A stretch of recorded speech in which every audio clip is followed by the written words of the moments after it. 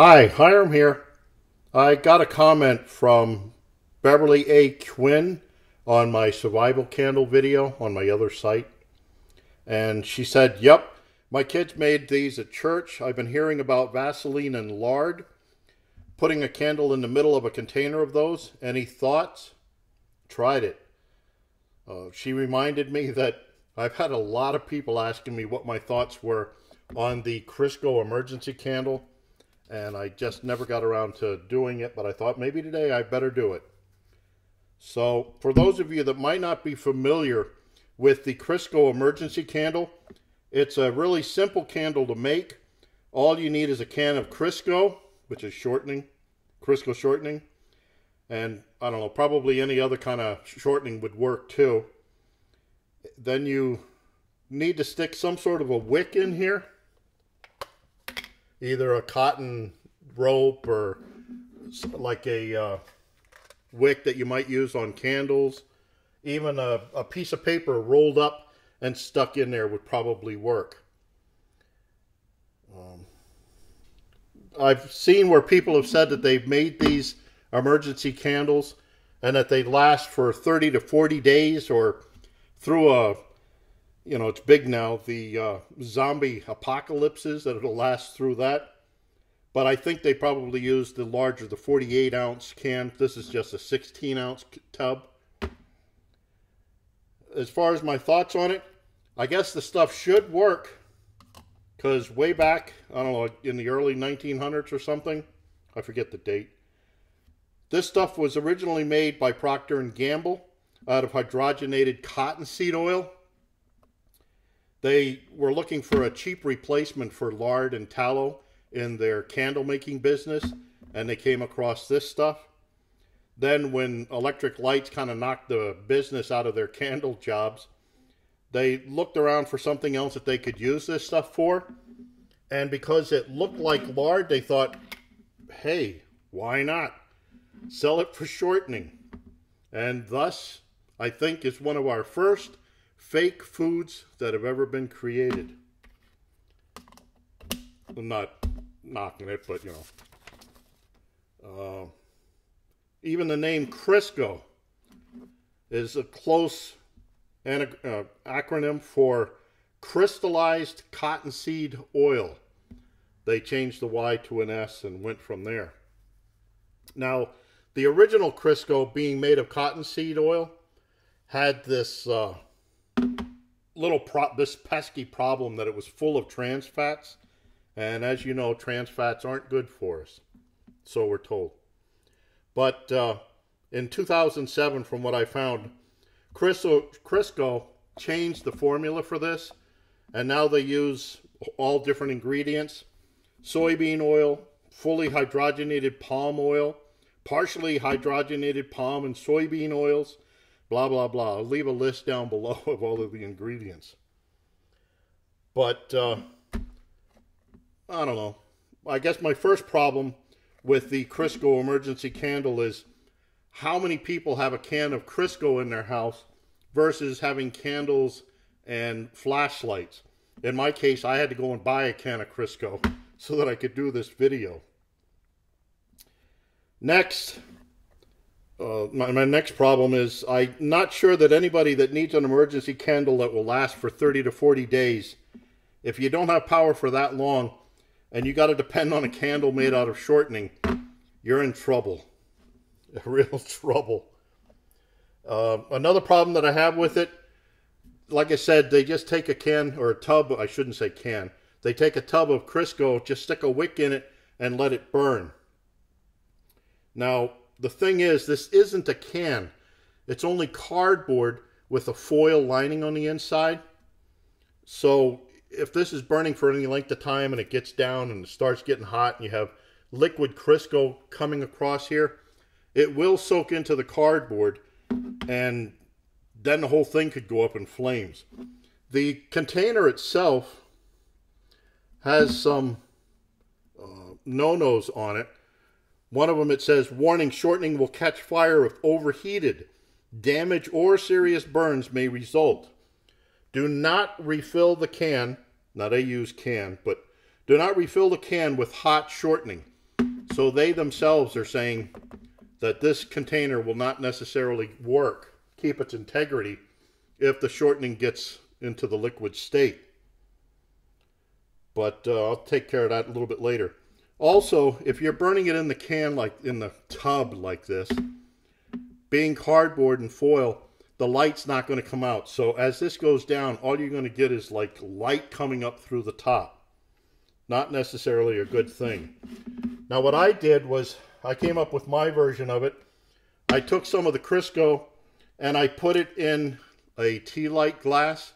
These are tempered glass that are made to take heat somewhat. You can pick them up. I pick them up at Goodwill for less than 40 cents or less than 50 cents. You can even get them with a candle in it, and the price is 47 cents. So I would use something like this, or you could use a tuna fish can or something like that. Put it in a can. Now, of course, you get the same problem that as it goes down, the light's not going to come through. It's going to come up, but at least it would be something that you wouldn't have problems with the liquid Crisco in it. For my candle, to make my candle, like I said, I put some Crisco in the jar. I'm trying to speed this up here. And I'm just going to use birthday candles as a wick. A lot of people have these, especially if they have kids. So all you do is you end up just sticking it right down the middle, like so. Get it even with the top. So there you've got your wick. Now, people keep saying that the big container will last 30 to 45 days. I'm not so sure about that. So what I'm going to do is I'm going to light this one, and I'm going to let it burn for 2 hours or so while I make another video. And then I'm going to weigh and see how much of the Crisco was actually used up during that time period. And then we can get an idea of how long a small tub or a big tub will last. So all we do with this, just light the candle, like so. And what I'll do is I'll cut the video here. The time is, okay, I'll be back in 2 hours for my time, not your time. But I'll be back, and we'll see how much of this is consumed during that time period. So, catch you in a bit. Okay, we're back. This Crisco Emergency Candle has been burning for 3 hours now. I took a weight on it. The weight when it started was 190 grams. It's now 183.7 grams. So that means in 3 hours, 6.3 grams were used. So if you divide 6.3 by 3, you get 2.1 grams per hour. So if we take that into the large tub, now this is just a small tub, the 16 ounce. But if we take that into the 48 ounce tub, that comes out to, if it's all totally consumed, which it wouldn't work because being a flat tub, this would give up long before all of the Crisco was gone. But in theory, it should last about 26.9 days. I guess that's close to the 30 days that some people said, but I don't know. The real thing I was surprised with, now remember, this was made by sticking a birthday candle into the Crisco, and it's got a pathetic flame. Let me see if I can show it to you here. I'm not sure if this will show up on the camera, but you can barely, I can see my hand, but that's about it. The flame is pathetic. Now, I guess you could put as many of the candles in there as you wanted for more flames. Of course, the Crisco would be used up even faster, but not much in the way of light. Now, what I did was I stuck another wick in here. It's kind of tall. I wanted it to stick down in, but I can't get it down in there. But let's see what happens if I can get this larger wick lit. Come on.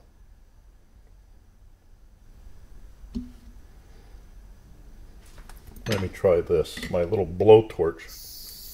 This is kind of cheating, but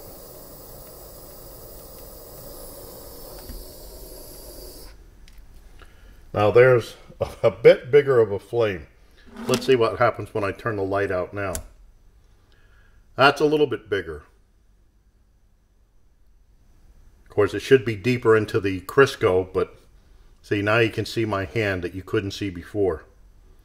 That's going to be a flame. So I guess it looks like maybe the birthday candle is just too small. Should use some other kind of a large wick. The larger the wick, though, the faster that the shortening will be used.